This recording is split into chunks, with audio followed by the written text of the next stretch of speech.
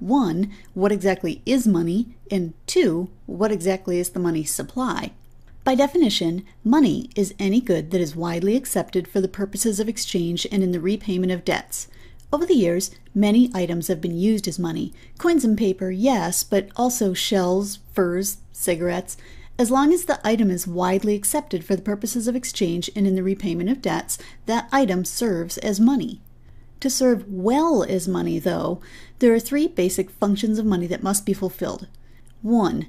Money serves as a medium of exchange. Without money, we would have to barter or trade, and transactions become much more difficult. Oh, barter works fine when there's a double coincidence of wants. You have something I want, and I have something you want.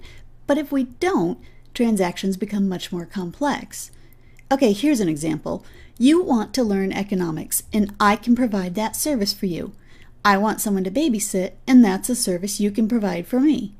But what if a student wants to learn economics from me and offers me golf lessons in return?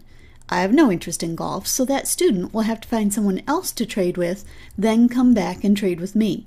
If only we had money, something we would all accept for exchanges, how much easier this transaction would be.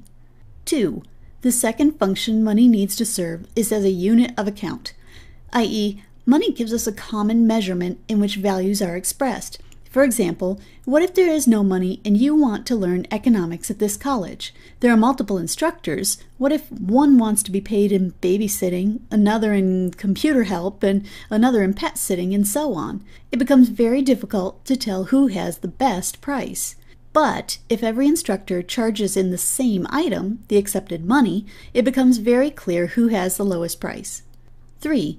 The third function that money needs to serve is as a store of value. That is, money maintains its value over time. This enables saving, lending, and borrowing. Do we need to have money? No, an economy could function without money, but transactions would be much more cumbersome. Money helps the economy move along more smoothly, reducing transactions costs.